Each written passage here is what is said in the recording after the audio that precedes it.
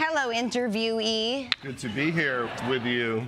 All right, the strike is over. What have you been doing the last 191 days? I was exercising and eating, and then I decided to eat without the exercise. Right. I want to get Ozempic, and I want to take it and prove you can gain weight on it. And then I was binging, right? So you're home all the time. You watch all the shows and you binge. And then I thought to myself, these are all terrible. We don't deserve a raise. Stop it. Right? Like, it's not strong enough. It's not strong enough.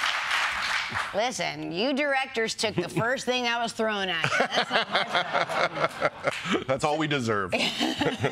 So please don't destroy. Yes. This is the comedy group, and they've made this movie. Did you write it or direct it? I was a producer. I'm only here because of the strike. Oh, I know. Yeah.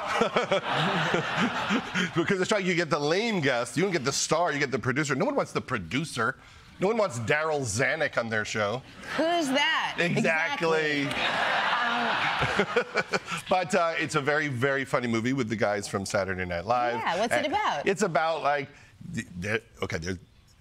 there's guys, there's like a treasure, and the plot doesn't matter, Sarah. It's funny, that's all. I saw the trailer and I thought it looked kind of Goonies-ish, you know? Yeah, no, it's very silly, and like, you know, it's what we all need. It's just pure silly.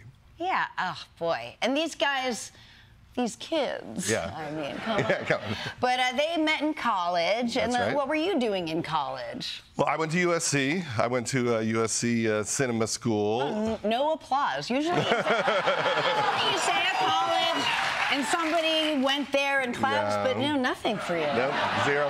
And I was not good. I was very young. I was 17 when I got there. Everyone was much smarter than me. They loved movies more than me. So all of my little films were the worst ever.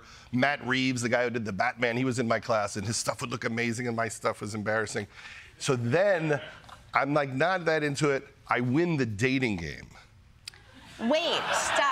What? So, like, you know, I auditioned for the dating game, as you do when you're young, and I win a trip to Acapulco, but when you have to go was during finals, so I had to decide whether or not to get an education or go to Acapulco. Acapulco? Oh, my God. There you go. There I am. Okay, why are there, Let's go back. That's my. Okay, yeah, right. Look what I did. Fresh-faced, new-skinned Judd Apatow. Yes. But there was a picture with the ladies. Let's go back to the picture with the ladies. Why are there two ladies? She gets to bring a friend for, like, rapey reasons? We call it. I think it's a chaperone. Sorry. No, it's a chaperone and nothing. Oh, a chaperone. Yeah. Well, then I was right. Kevin Nealon was on the dating game. Yeah, many people. Steve Martin, Pee Wee Herman. Yeah. They were all. Farrah Fawcett.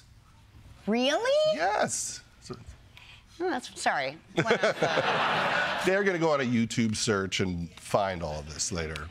So now the strike's over. What are you going to do? What's your plan? What are you doing now? Well, I started working on a book because I didn't know how long it would last. So I'm putting out a book called Comedy Nerd, which is a scrapbook of all my photos and memorabilia from my career. Yeah, so I brought some stuff because I don't know what to put in the book because I literally have like 500,000 photos in my phone. So I thought I would show you and you could tell me if it's book worthy. Oh, this is so fun. Yeah. Thank you. All right. Here we go. So the first, look who it is. Oh my God. Judd? Right? Do you remember what that is? I have zero recollection of this. I know it's Larry Sanders. That's the first time I was ever allowed to direct was the Larry Sanders Show, and I directed you. My first scene was you. And what's interesting is you look exactly the same now, and I look like Bernie Sanders. What else did I bring? I think I brought more. So fun. Oh, so this is something that was in Gary Shandling's journals. When I did the documentary about Gary Shandling, I was able to read his journals. Take this and plant it right into your heart. Give what you Give what you didn't get. That's awesome. Yeah. Give what you didn't get. That's right. Love more. Love more. But on the flip side of that, he had a big corkboard with all these jokes that some of which I don't think he ever tried for obvious reasons. But this was one joke I just thought was weird that I found on his corkboard. It says, "Where were you on 9/11? What year? I've had 28 bad 9/11s." I don't think he ever tried it, but it was on a corkboard. That's a great one. What else do we have? Okay, now this is one of my first jobs ever. That's me in the green shorts. Now that's Paul Simon live in Central Park, pre-game show for HBO with Dennis Miller right there. Okay. And the audience doesn't know what they're. But it had one of the first jokes I wrote for someone else, which I've always been very proud of, which is Dennis Miller said, "Paul Simon's going to be here pretty soon with the 38 musicians from around the world it took to replace art." That's a